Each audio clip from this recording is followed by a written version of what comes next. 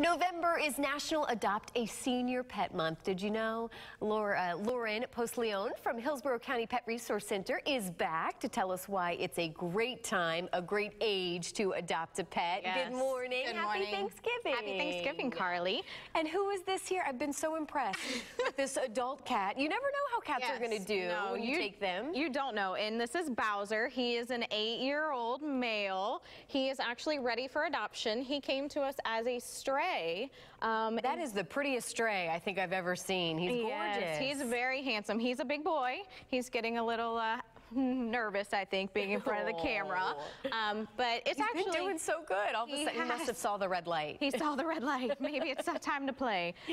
It's actually a great time to adopt, and it's always a great time to adopt an older pet, but we like to call him mature. Yes. Maybe not a senior, but he's mature. Well, and talk about the advantages of not having to potty train, not having to do a lot of the stuff that goes when you get a new puppy or a kitten. Yeah, a lot of the times with older pets, they've already got their personalities. You're going to know how they are. They're potty trained more than likely. They're not going to be very active. You're not going to have as many messes around your house. You're not going to chew your shoes as much. Furniture.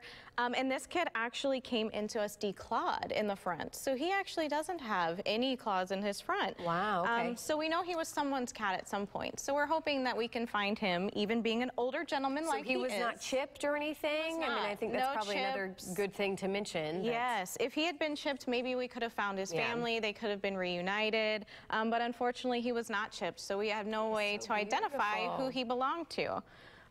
So hopefully someone will want to adopt him. He might be 8 years young. Okay. But he's still got a lot of spunk in him, and he's a very friendly and happy cat. How long do typically, I mean, Cats can live a long time. Yes, I've known like 7, 18. They've had cats that have been 25. Yeah. So their lifespan can vary. It's not going anywhere, Bowser. He could have another good 8 solid years in him. At least. Yes. Oh. But it's a great time to adopt a senior pet. They're always looking for a nice home. I'm sorry, mature pet. Yes, yes. Hey, we have just about a minute left. I know you want to talk about First Saturday. Yes, coming up on December 3rd, we will have our First Saturday adoption celebration. So it's actually called Home Before the Holidays. Okay. So we want to try to find pets good homes, and if someone's interested in maybe thinking a family member or a friend might want a pet for a holiday, they could come up and meet them.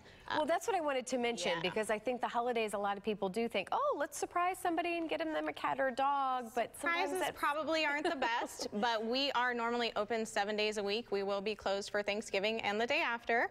And they come in and meet them. We have currently over 400 pets right now. Really? Wow. That are available to be looked at, so we suggest coming on in and meeting them. Yeah, well, thank you so much for taking some time on Thanksgiving to come in with us, and we really appreciate it, and hopefully we can find Bowser, who again is 8 years young, a home. Yes, that would be wonderful. Thank you. Thank you. Thanks, Carly.